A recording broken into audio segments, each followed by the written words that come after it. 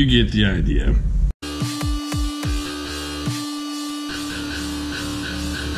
Alright, so this is going to be part 5 of the state of my collection, and I'm kind of taking a left turn here to check out something. I got a special request from somebody in the comments to see if I would check out my Cleaver collection.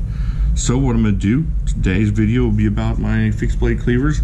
Not that I have a whole bunch of folders left over. I can't think of any folding cleavers do I have. Which ones do I have? I may have the Ganza. I may have one of those left, but I don't even think I have one of those left. Let me think here for a second. I think just maybe all fixed blade cleavers now. So this here, this is my Dexter. It is from their Santa Safe collection, and actually there is a group subscriber, a group member, buddy from the group that is a former chef, and he says that a lot of chefs use these in the professional world, and this thing's just a beast. This thing would go through a tree. This is something George Washington would have to lie about, that he used the kitchen cleaver to take out the cherry tree. Check out this monster. It's one of my favorites to use. It's got a lot of heft to it, so you're sitting there burning through meat and bone and whatnot, and just a lot of it is momentum coming down. So if you've ever used a cleaver and you're chopping stuff a lot of times it's nice to have that momentum, and it's not super heavy, although it is quite the beast. So there it is. That's one of my favorites, the Dexter Cleaver. Kind of like the serial killer. His name was Dexter. I'm pretty sure he used a cleaver. Huh. Makes you wonder. Alright, so now I'm going to go through them all. So this is a really inexpensive cleaver I got, and it's not really high on my list of favorites. I might get it on a Vipon coupon or something like that. And the problem with this one is, see how it's already cracking here? It doesn't take impact very well, and also, okay, let me keep going through that. It's slippery, so if you got blood or fat or grease on your hand, this doesn't want to hold in your hand very good. But I did say I would show everybody my cleaver. This is from Utopia Kitchen. I'm guessing that's kind of like a Frost cutlery or something. Not one of my favorites, but it was inexpensive, and it will cut. I'm just not sure how long I'm going to be able to keep it with this handle cracking like it is. So maybe, not maybe, this is the least favorite of the ones that are going to be shown today. So we'll put him out of way. We'll put him in the back of the closet, you know, down in the basement. He's the kind of guy that you throw, you know, rats to, and he's making pets out of them until he gets angry, and he's like, that's that cleaver. All right, so let's keep going. Let's see here. All right, now this is a really inexpensive cleaver. Not super inexpensive, but a really surprising cleaver. Man, this thing needs to be sharpened. I was banging on the marble with that thing. Okay, so I traded this with a buddy, and we made the trade.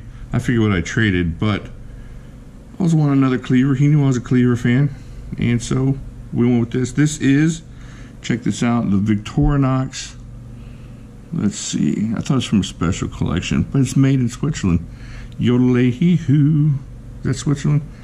Alright, a very cool cleaver, very useful.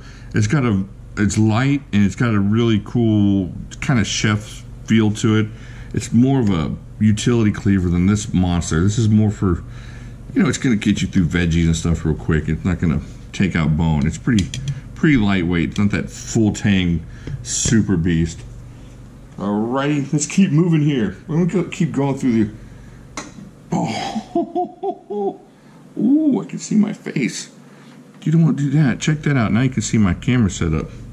That's what's looking at you. Alright, so you got the Cold Steel from their commercial series. This thing's a horrible monster. Check that out. Wow, the last brisket I did, I chopped with this thing. And you talk about momentum, you talk about just chopping through stuff. This is the one. This will go through bone and crunching, and this is so much fun. This is one of the funnest cleavers I'm going to have. Just a monster beast. Just a great cleaver, and really inexpensive as cleavers go. Actually, all these sitting here are very inexpensive. You're not going to pay a whole lot of money on the cleavers here. Okay, now we do one more kitchen. No, I got a couple more kitchen cleavers. This one is one of my favorites. It was a birthday present from my dad, and he just kind of knew what I wanted. This is the Global Cleaver. It's super highly rated in one of those. It's one of those kitchen, kind of a consumer report for kitchens. It's a big book, and they put out a website. If y'all are into kitchen stuff, you know what I'm talking about. Country Kitchen, does that sound right? I don't know. Anyways, this thing is awesome. It's all one piece and just a beast. It's not too heavy, and it just goes and goes and goes and goes and goes. I need to sharpen all these. I might be doing that tonight. Sharpening up my cleaver collection here and getting rid of that one. I don't know. All right, so that's the Global. This is the G12 Global Cleaver. Just a beast. Just feels good. It's all that one piece. Very, very nice. Any of the Global stuff is pretty nice, actually. So, all right, let's keep going. I don't know what's in this box. I have this box sitting over there. I'm pretty sure it's a cleaver, though. There's something in my brain saying cleaver. Let's check it out real quick. You know, a lot of these inexpensive knives and stuff you can get come in really cool packaging. So they make really good gifts for people. Let's see. Yeah, it's a cleaver. Look at this packaging that came with. I don't think this was that expensive. Oh, look at that. The Wallop. Check that bad boy out. Obviously, I haven't used it. Holy freak. Look at that. VG10. Wow. Well, that's what I get for forgetting about it. This thing's a monster. Man, it's sharp. So I don't know where it came from. I don't know anything about it. All I know is it's called the Wallop. But it's one of my cleavers, the Rock Series 7-inch cleaver knife. So there you go. We'll leave that one out here. See what y'all think of that. Put that over here. All right. I'm going to pause this for a second and situate this. Okay, I had to make a little extra room for what's coming now. Holy heck. Well, no, I'm going to save that one for last. All right, let's get into this one. Here's one I picked up at Blade Show 2018. The Tops El Chapo. And this thing is, look at how thick that thing is. This is an outdoorsy, chop some wood and then go hack through a wildebeest femur. If you got to make rudimentary weapons. Rudimentary? You know what I'm saying. You know what the problem is? I haven't had an energy drink. Let's throw one down here. Mid cleaver. Oh, there we go. Very nice. All right. Now I sound like the bad guy from Three Musketeers. All right, here we go. El Chapo. This thing is awesome. All I had to do was get this in hand, and I bought it. That's all I needed was to have it in hand. I would have bought it instead, but when I was at Blade Show, I picked it up and said I'll take it. Very cool. Very good for anything you need to do in the kitchen as far as chopping duties.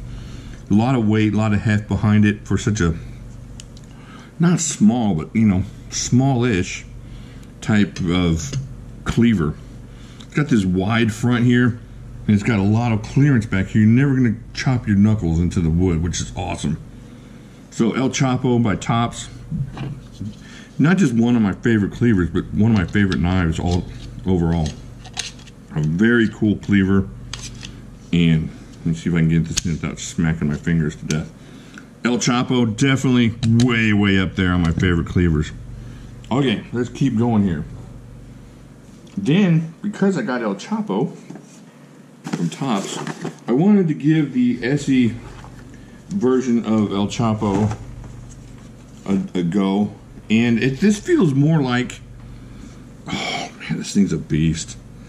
This thing's a beast. They had these for about $103 on Midway a couple weeks ago, and I wanted to get another one. I'm not super sold on it being used for kitchen duties unless you got some bones you need to go through. It's just kind of, I don't know, just, but man, if you had this in the field out in the chopping, or just look at this thing, it's just a monster. Just having a hand is impressive. Essie makes some really cool stuff, but this thing, it feels weapony, it feels axey, it feels like you could go through some serious bones with this. This feels like a real worker, and but it's not one of my favorites for the kitchen. and I tried it. It's just too unwieldy. It's hard to explain. You'd have to have it in your hand. You'd understand the power of this thing if you had it in your hand. It's something you want to just have with you for something besides chopping in the kitchen. But if you're out in the woods, out in the bush, out in the country, or whatever you're doing out there, it would make short work of anything you wanted it to do, from trees to brush to any kind of food prep. It would work. It's just not my favorite for different things, but this thing is awesome. It's so impressive. The more I picked, when I first got it, I wasn't super impressed, but every time I pick it up more and more. But you gotta, man, this thing is heavy too. You gotta have the heft in this thing. Look at this thing. Oh man. Oh, just awesome. I need to do a review on that all by itself. I may have already. It's good not having a memory. You can just keep redoing the same things over and over again. It's good not having a memory. You can just keep doing the same things over and over again. All right, now, I know what you're thinking.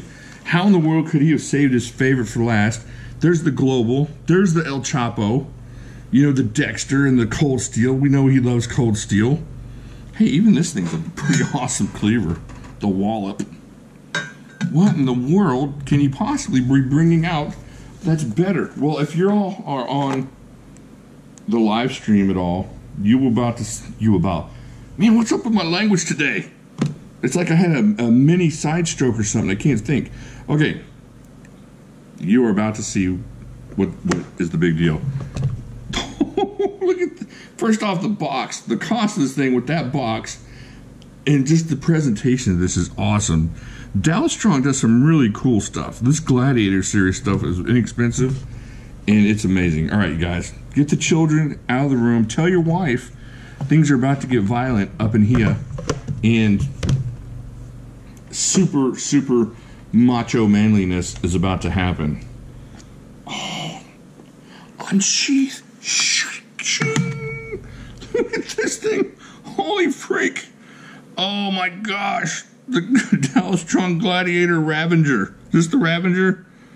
Yeah. Oh, dadgum. Look at that thing. Can you see that? Oh, man. This thing is a beast. Look how thick that thing is. Oh, you know what?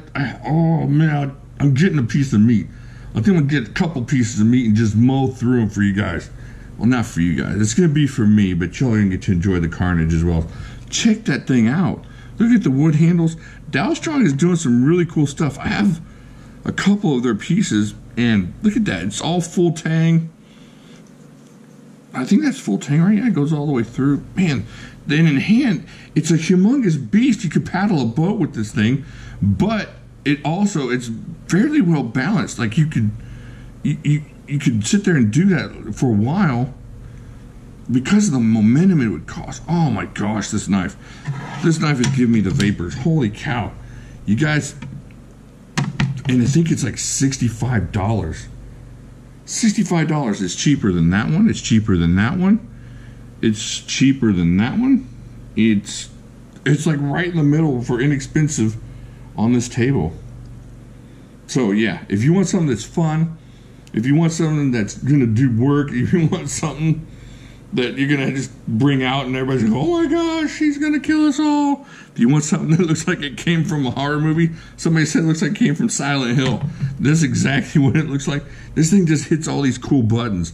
I mean, the Global is awesome. It is very useful in the kitchen, but this thing just says knife dude. You know, just get it out. And it's overkill for just about anything most people are gonna have in their kitchen, but that's what's fun about it.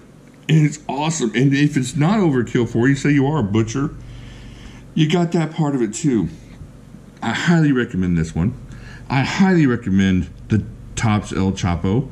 Highly recommend the Global. Highly recommend the Dexter. Highly recommend the Cold Steel. All these are knives you're going to pay. When I say highly recommend, I mean you're going to put that money out there. You're going to get it in the mail or whatever, and you're not going to feel like, oh, I shouldn't have got that. Have another look at that, children, before we put it away. Okay, you can bring the kids back in the room and tell your wife to stop crying. Okay, so if I say highly recommend, I mean you're not going to feel bad about it. You're not going to get it and wonder why. That's what this knife is. As soon as you get this thing, you're going to wonder why you didn't get another one. The Essie, if you can get a good deal on this thing, it's kind of like that. And if you do a lot of outdoorsy stuff, this might be a really cool go-to chopper type of cleaver. If you're doing a lot of chef work, you're not going to be sorry for this one. This Victorinox is a really good worker. I use it a lot. Apparently I've dinged up that blade, so I got to fix that. Can't recommend this one. This is kind of garbagey. I haven't used this one, but for what I know about it and the way it feels in hand, it feels really useful. It's super light, so it might be good for mass chopping some bigger vegetables and stuff. But cleavers, just some of my favorite type of knives. Cleavers and choppers and big kitchen knives that look, you know, like something horror movie dude with, you know, Leatherface's chainsaw ran out of gas, so he just reaches in and he grabs the Ravager. You're still running from him. He don't have his chainsaw working, but he's got the Ravager. So, thing's a monster. All these cleavers, just so much fun. Cleavers are they're way up there on the fun scale. It's just, you can't fidget them, but they're fun to have. They're fun to have in the kitchen, and they're fun to beat on, and just kind of get that kind of bear feel. All right, I think I've gone crazy enough. I think I'm super excited. I told you the energy drink was going to work. I told you it was going to kick in right about now, and it did. But even beside all that, I'm super excited about cleavers. I love cleavers. Just, they really feed into my soul, my knife soul. So, tell me what you think. What do you think about cleavers? Which one of these is your favorites? Do you have any of these? I know you have the Dexter. You know I'm talking about you. And do you use cleavers a lot in your kitchen? Do you use cleavers a lot out in the woods? I don't go out in the woods much, so I can't talk to that. I can just talk to how they feel indestructible. Let me know what you think. Keep going with State of the Collection. Seems to be going pretty good. Do me a favor. Smash the like button as many times as possible. Smash it now if you haven't smashed it. Or smash dislike if you don't, but that would hurt my feelings. But you don't have to. Smash like. Subscribe here. Check all these videos out. And I will talk to you later.